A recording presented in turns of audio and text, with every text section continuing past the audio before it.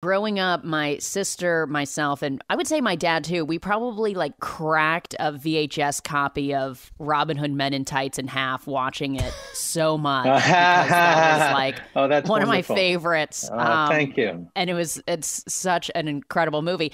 And I am so curious, like what Mel Brooks was like working on. I mean, because I imagine it was a barrel of laughs, but also that he takes it very seriously.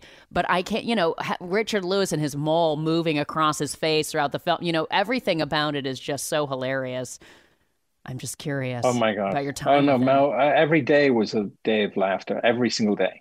Um, and at times, I think the producer was nervous because we'd spend a lot of time laughing and not a lot of time shooting. A lot more time laughing than shooting and ruining takes. We ruined a lot of takes.